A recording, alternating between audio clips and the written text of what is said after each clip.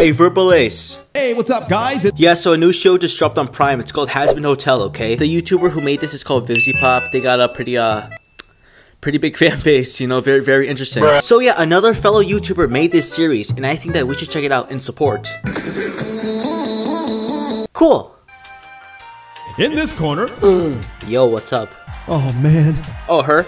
Yeah, that's Charlie. She's the main protagonist. Did you know this series took 9 years to make? Oh, you like her? That's right. It's the wow, you must really like her.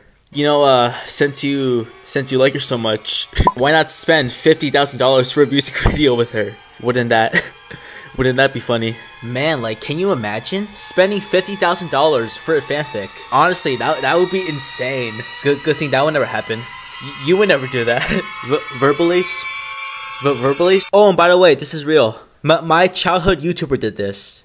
Yeah, 2024 hasn't been a good year for YouTubers. And we're still in January! I swear it's every single day. What now? Am I next? Am I in trouble? Am I gonna get canceled?